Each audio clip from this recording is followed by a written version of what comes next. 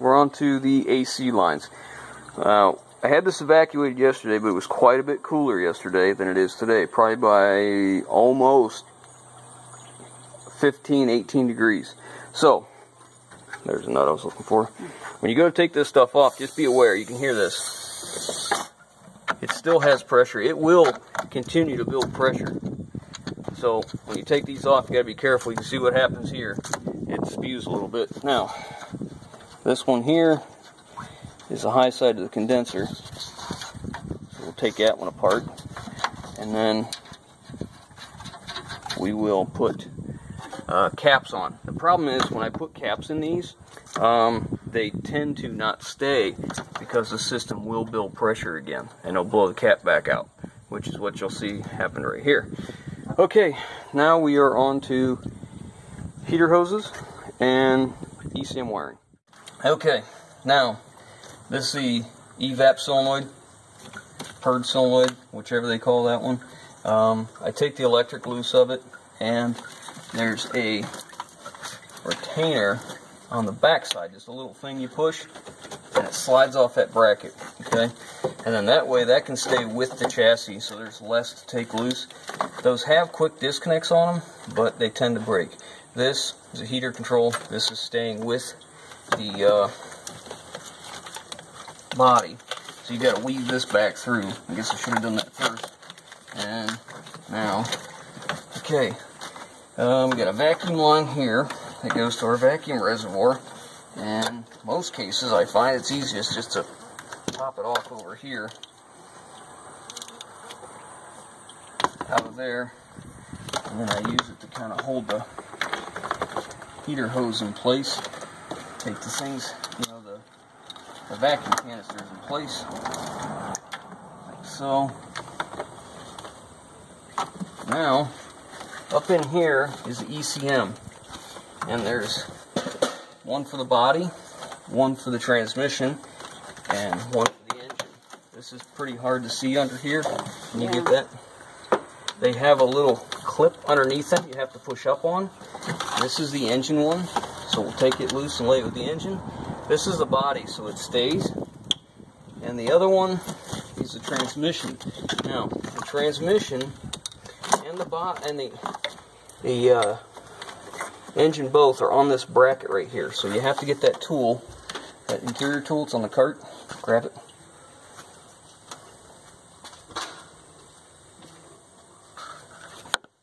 Okay, and we have to pop them loose. And these are those things I was talking about on the F150 that had been apart before and had been ripped loose from the loom. They're, can you see that? No. These push pins right here. You know, take the time to get them out. They're there for a reason, to hold the wiring from getting chafed or cut, anything like that. So, now, that being said, I have one more heater hose, and it goes, it's kind of a pain. It goes clear back to the firewall back here, and it's a quick disconnect also. I push it in, squeeze the two little tabs,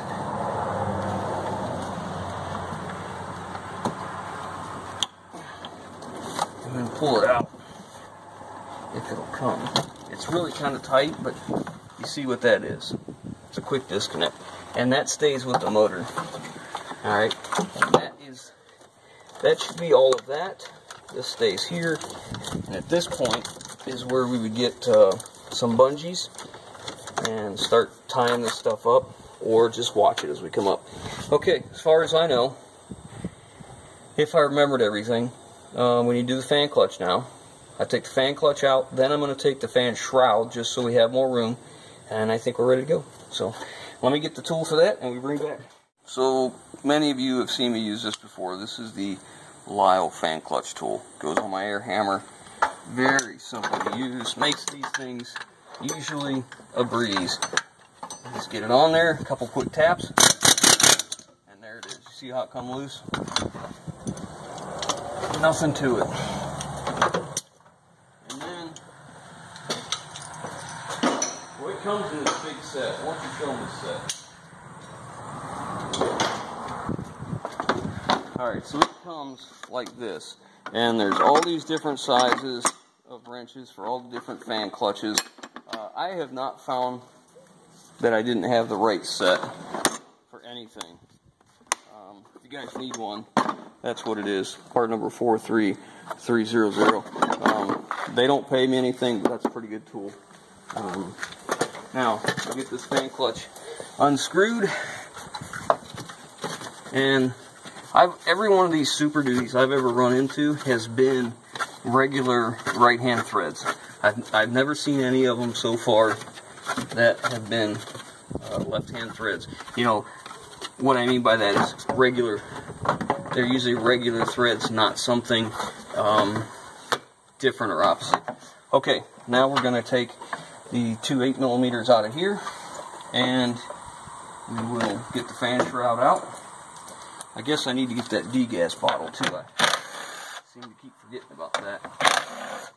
Okay, so here's our fan shroud, and the fan clutch is down in there, and usually I can reach down in here and grab that both at the same time and get this fan clutch out far enough, or the fan shroud out far enough that I can get the fan clutch out so it doesn't damage anything. Now, when you're taking the fan clutch out, fan shroud, I don't know why I keep saying fan clutch, there is a safety clip down here for the bottom radiator hose. I usually find this is the easiest way to get to it. You know, standing on your head. Let me get a pair of pliers in there. Usually, I can take a pair of pliers, squeeze them two together and push, and it'll pop out. And then it has to come out and then slide out of that bracket. So let me pop that out real quick. Alright, so you pull it out, and then that pulls down, and it releases the lower radiator hose. Okay, it takes care of that. Okay, so once you got the hose off, now the fan shroud comes out pretty easy. I see there's a nut down there from something else. I saw that. I didn't lose one, so I don't know where that came from or how long it's been there, but I'm betting a while. Let me get my arm stretcher. That looks like a, I don't know. Oh, I do know what that is. I did drop a bolt. That is for a nut. That's for the air intake. There's a rubber mount that goes on here. I accidentally dropped that and forgot about it. Okay, so degas bottlenecks. Need a 10mm. Get them a couple bolts out of there. And then we have power steering.